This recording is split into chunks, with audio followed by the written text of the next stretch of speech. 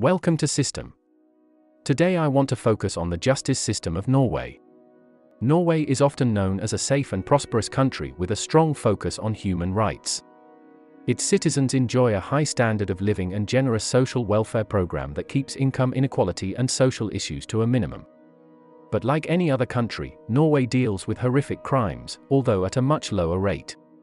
What is interesting is not that crime occurs in Norway, but why the punishment for even the worst criminals seems so lenient by international standards. Is this an injustice? Or is the rest of the world thinking of justice in a different way than the Norwegians? Let us first examine the case of one of the country's most notorious criminals. Anders Behring Breivik is a convicted mass murderer who was sentenced to 21 years in prison with an indefinite containment period as long as he remains a threat to society. He murdered nearly 80 people and to this day has shown little to no remorse. Recently, he came up for a parole hearing after spending around 10 years in prison. Due to Norwegian law, he will be eligible for hearings on his release every 5 years after his 21-year sentence has been completed unless he is paroled earlier. While unlikely, it is theoretically possible he could be released if the courts find that he is rehabilitated. The fact that someone convicted of such crimes has the opportunity to regularly petition for release is hard to believe, but this is a very normal part of the Norwegian justice system. In fact, most murderers are eventually released. Personally, this raises some questions for me. What should be the role of a criminal justice system? If the aim is to rehabilitate, is that actually possible in the case of a mass murderer? Certainly, Norwegians seem to think so. Even after the attacks by Breivik, they overwhelmingly rejected the idea of capital punishment.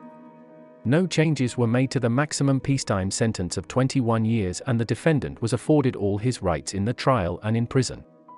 The prison system in the country exists mostly to keep the society safe and rehabilitate the offender. So punishment is merely a consequence of these two goals and is limited to restriction of liberty.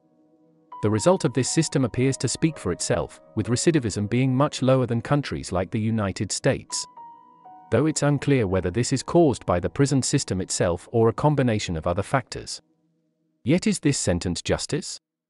It's truly hard to say as we are all biased by our own cultural perspectives on punishment. But I am trying to understand the Norwegian perspective. Perhaps human beings are imperfect and even the most evil people should be given the opportunity to redeem themselves. If crime is seen as an aberration from the inherent good nature of people, then everything should be done to return a criminal to that state. Severe punishment does not necessarily do this and may instead harm society as a whole.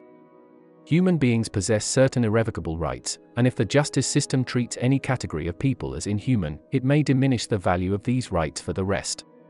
In this sense, the Norwegian system almost views crime like a disease, and prison as the cure. The whole philosophy is geared towards stabilizing society. Indeed, the prisons themselves operate on a normalcy principle, where conditions are made as similar as possible to the outside to facilitate the reentry of inmates. It may be that justice is the transformation of an offender to someone who has repented and ready to join society again. Clearly, the Norwegian justice system is counterintuitive to the traditional notions of crime and punishment found in much of the world. Whether this is truly fair is a matter of individual interpretation and ethical values. But it is still intriguing to study justice systems like this.